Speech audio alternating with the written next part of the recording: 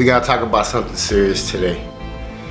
It's always happened, but it's happening even more now. Mexican cartels are recruiting children as young as 12 years old from Phoenix and Tucson to smuggle drugs and weapons. And they're not discriminating. White is the highest amount being arrested right now. Let's get into this video.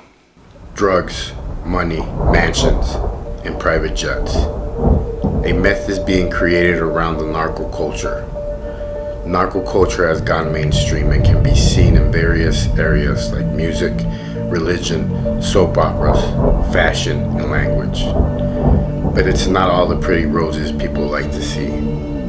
Join me as I tell you the truth behind cartel life.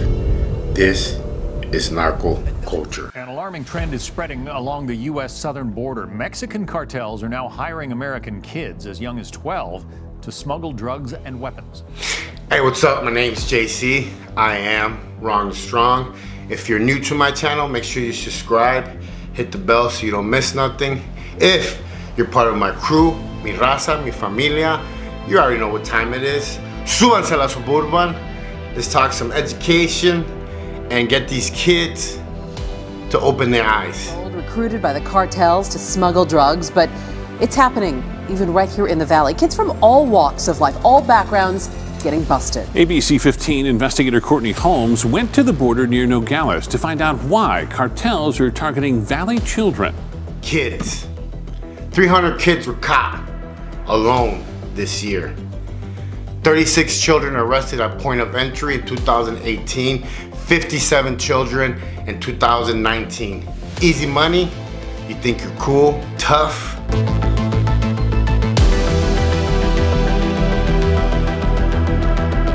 I think the biggest thing is that a lot of these kids are trying to be cool because they think it's like the thing to do, because like I said, we live in a country where we actually glamorize all this shit. We put it in movies. We've seen it in that Sicario movie where the kid actually wants to be a hitman, and they make it Hollywood, but let me tell you, it's not Hollywood. They're getting paid $500 to smuggle. I got paid $10,000 when I was doing it as a kid. And this is nothing new.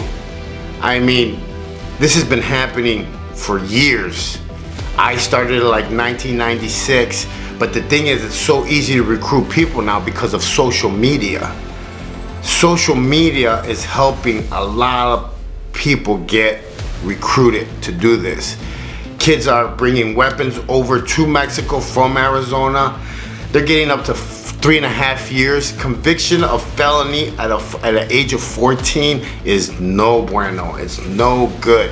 Mexican American kids in the US, using their citizenship to smuggle. It's not good. It's not good. And this is why I tell you that I share my stories for a reason.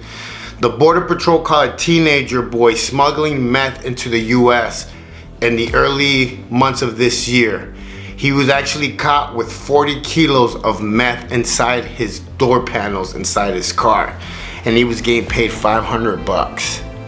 Come on, do the math. If you know what that's worth, you're getting chump change and you're getting robbed. And then the bad thing is that then you get caught and they still want their money. They still want to get paid. Now you're putting your family at risk and you're putting everybody at risk. Why? This is what I mean, guys. I was 16 when I got into the game, but it wasn't because I was poor. Well, I was technically poor. It was more because I wanted to make a name for myself on the streets of Chicago, and I wanted to be, I guess you could say, a drug dealer, big time. I wanted to be, the man that had the power and everything. But there's a other side to that coin, and this is what I mean is that for the next couple of years, where I thought that that's all I was going to know how to do, I spent 17 years incarcerated, and I still came out without nothing. So you tell me, how much is $500 really going to last you? And is $500 worth you spending 3.5 years in prison? Or let me put it better, is $500 worth your life? Because now you're messing with people that don't mess around, don't play games, and don't joke around. Don't think that you're gonna get caught and then you're gonna turn around and say who it was, because now it's even worse. And like I said, the majority of the kids getting caught now are actually white. They do it because they think it's cool, but they also do it because of the easy money. Agent Regalado warns students that cartel recruitment happens through social media, video games, and word of mouth. Not only are drugs coming into the U.S., but children are bringing weapons to cartels in Mexico.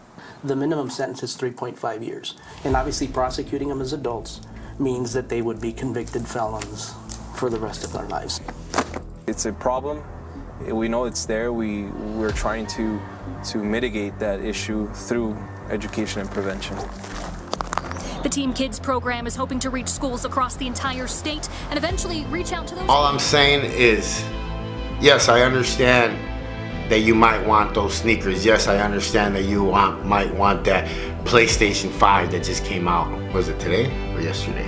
I understand that. Those shoes, the jewelry, the pants. I understand. But I always say, if you live hard, life is easy. If you live easy, life is hard. You know, I got my first job at 15 washing dishes, and I actually made a pretty decent amount of money. If I would have just stuck to that, I would have saved myself a lot of years of pain and suffering. Because trust me, all those movies just show the nice cars, the nice jewelry, the nice shoes, everything, but they don't show the max prisons where they send you to, where people are getting stabbed up for a piece of chicken, where people are getting stabbed up for 10 bucks, a soup. They don't show none of that stuff because they want you to believe that it's easy, and it's not. The price is really high what you're paying for what you're doing. But remember, there's always a consequence to every decision that you make. This is why I share my story. It's not to glamorize the gangs. It's not to glamorize that I was working with a family in Mexico. It's not to glamorize that I was in prison or that I was a tough guy, because I wasn't. I was a lost kid trying to find myself. And this is why my videos are so important now. Because if I could just save one kid from making that decision that I made, 30 years ago, then I did something. My name's JC.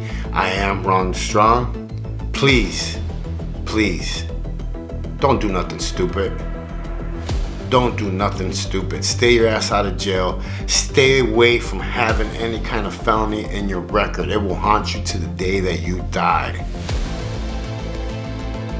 Don't judge nobody. Stay in your lane. Live savage. And you only have one life to live. But if you live it right, one life is all you need. I'll catch you guys on the rebound.